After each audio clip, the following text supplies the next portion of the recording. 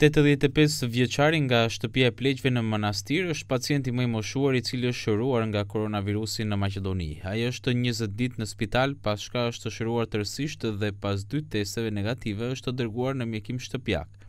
Deri më sot asnjë person që ishte vendosur në respirator nuk ka mbijetuar. Jo, asnjë pacient në respirator nuk është shëruar. Tani planifikohet të ndryshohet mënyra e mjekimit të personave që kanë shenjë të përmirësimit të gjendjes shëndetësore. Pas reagimeve në opinionin publik në lidhje me dallimet në rezultatet nga testimet në laboratorët privat dhe shtetëror, ministri thekson se testet që janë aprovuar nga Organizata Botërore e Shëndetësisë, ndërsa rezultati i testit varet edhe nga periudha kur bëhet testimi.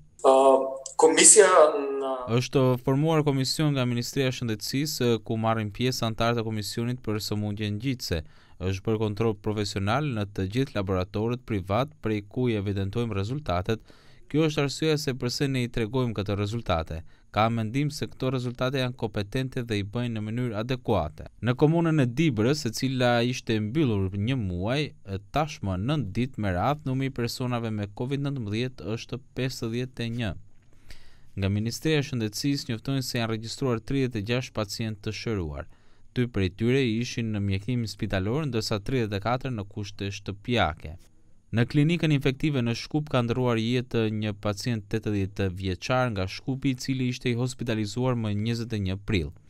Numri i përgjithshëm i pacientëve të regjistruar me Covid-19 në vendin tonë është 1326.